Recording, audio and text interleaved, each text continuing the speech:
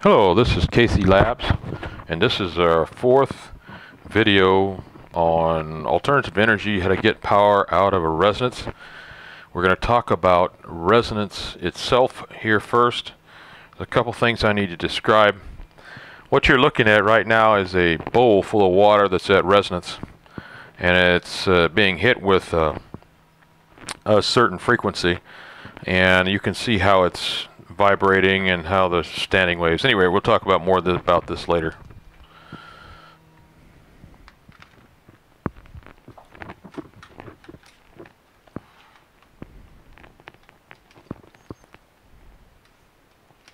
I have here a board that has a description of a spring resonance on it, and you can see the spring on the left. The mass and spring I've got here on the left can be vibrated, and we're going to talk a little bit about springs because I have to talk about resonances in this particular video. A resonance is a system that is transferring energy from one portion of it to another, and however you want to transfer that energy, you end up with a resonance. Each resonance that's out there has got a frequency. In this particular equation, you've got 2 pi f is equal to square root of k over m, k sub 0 over m, and that is the description of the frequency of a resonance for a spring. As you can see, this particular spring that I've got here, it's got a couple different kinds of resonances on it. It's got a resonance that goes back and forth as you would. It's also got a resonance that goes up and down, and there's also a resonance that's spinning around. So there's lots of different things going on in the real world when it comes to resonances. Now I also have a couple different types of resonances, and if you think hard, you can find a whole bunch of resonances that are out there. I've got this tuning fork. This tuning fork is actually a type of resonance. This particular tuning fork goes to about 100 Hertz, and you can lead singing and get on key with this tuning fork because of its characteristics. I also have another type of a spring here. This particular spring happens to be a 60 Hertz resonance spring, and you can use this for scientific experiments with plugging in power and various other things. But there's all kinds of different types of resonances out there. You find resonances that have to do with pipes, and on YouTube and various other places there's resonances that have to do with, oh, I don't know, you can find them with just about anything. It could be a speaker resonance, it could be a magnetic resonance, there's electrical resonances, electronic resonance, water pounding resonance. The list goes on and on. But in every resonance you got, there's a frequency, and at any rate, you can find that frequency if you know what the equation is. Resonances are pretty powerful things, and if you get something in resonance and it starts causing problems, you can destroy a house, you can destroy a building, doesn't matter.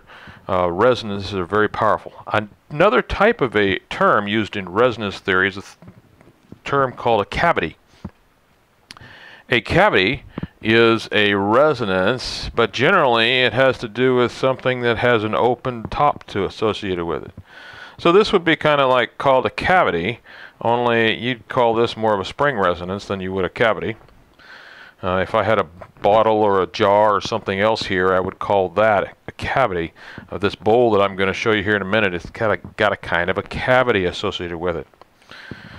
So when we use the term cavity, we're referring to a resonant system, and cavities, once again, you find whole bunches of them out there if you're looking for them.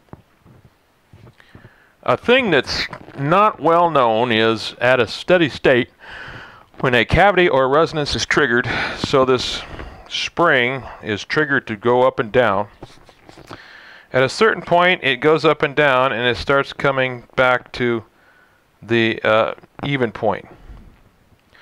This is called a dampening effect. Now, we end up with, in describing dampening effect in resonances, we use a thing called a Q. The Q in this particular case with the spring is equal to the square root of K sub 0 m divided by D. Square root of K sub 0 m is the energy inside the resonance, and D is associated with the velocity of the force and refers to the amount of drag. It's called a drag coefficient. But nevertheless, a Q happens to be the energy divided by the drag coefficient in all systems.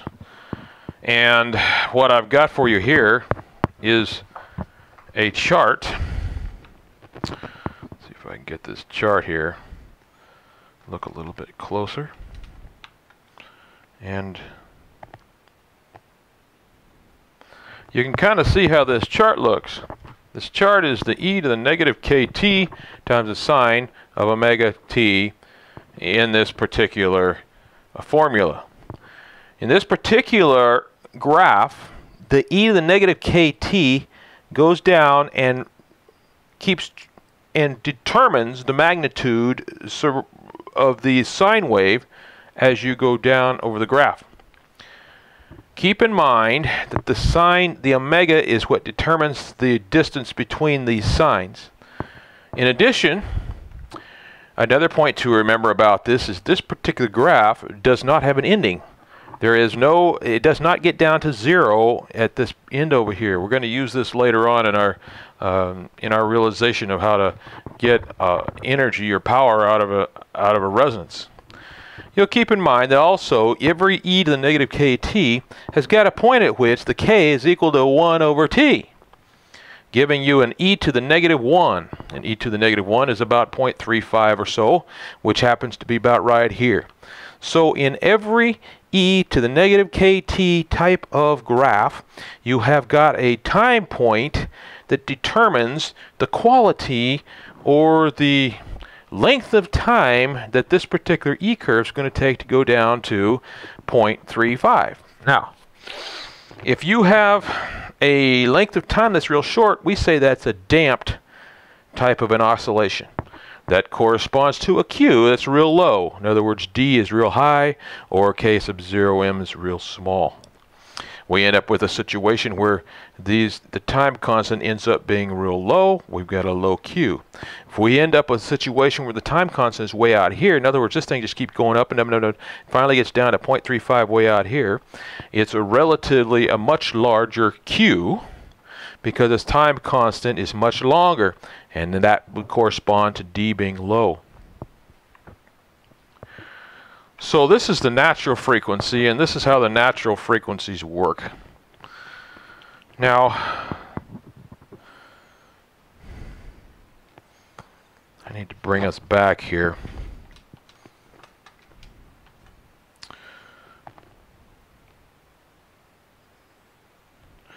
When we're dealing with Q, Q also shows up when we're dealing with forced oscillations. In other words, we've been talking about the natural oscillation. You put a force on that spring, it's going to oscillate back up and down, and you can see that in this particular case the E curve takes a little while to get back to 0, but it does because it loses energy in the spring and air resistance, a whole bunch of other reasons. This thing will get back to the 0 point. Now we need to talk about forced oscillations. In other words, when I put an oscillation on this thing and I put on it like this and I just keep it going at a certain point, well, you can see that it's going to cause a lot of energy changes. In any case, what happens is you get at a forced oscillation at just the right frequency, you end up with a magnitude on this e to the negative kt curve that doesn't change. It will not change, and it doesn't take very much energy to put in there. If I go ahead and I force an oscillation on this thing that's not in phase, not resonant, it won't do anything. And we're going to see this in a little bit with our bowl here. On the other hand, if I put it in resonance, you'll find out that it will stay up here. The magnitude will stay up here for as long as I apply my in-phase force and resonance.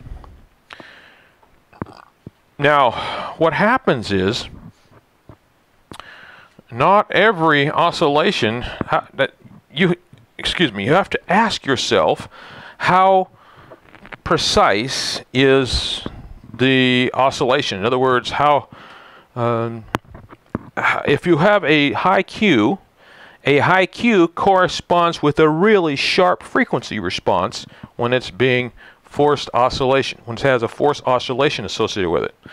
A low Q gets you a large frequency response. So you have a situation where you've got a graph that goes up, or you've got a graph that spikes. And we'll be seeing this here in just a minute with our bowl. In fact, I think we probably need to look at that now. I'll go ahead and start my bowl up here.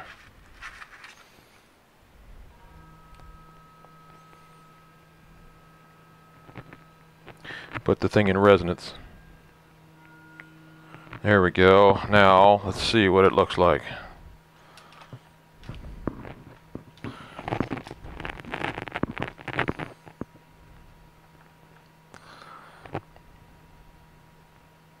This particular bowl is being fed by a battery and a 555 oscillator and an electromagnet.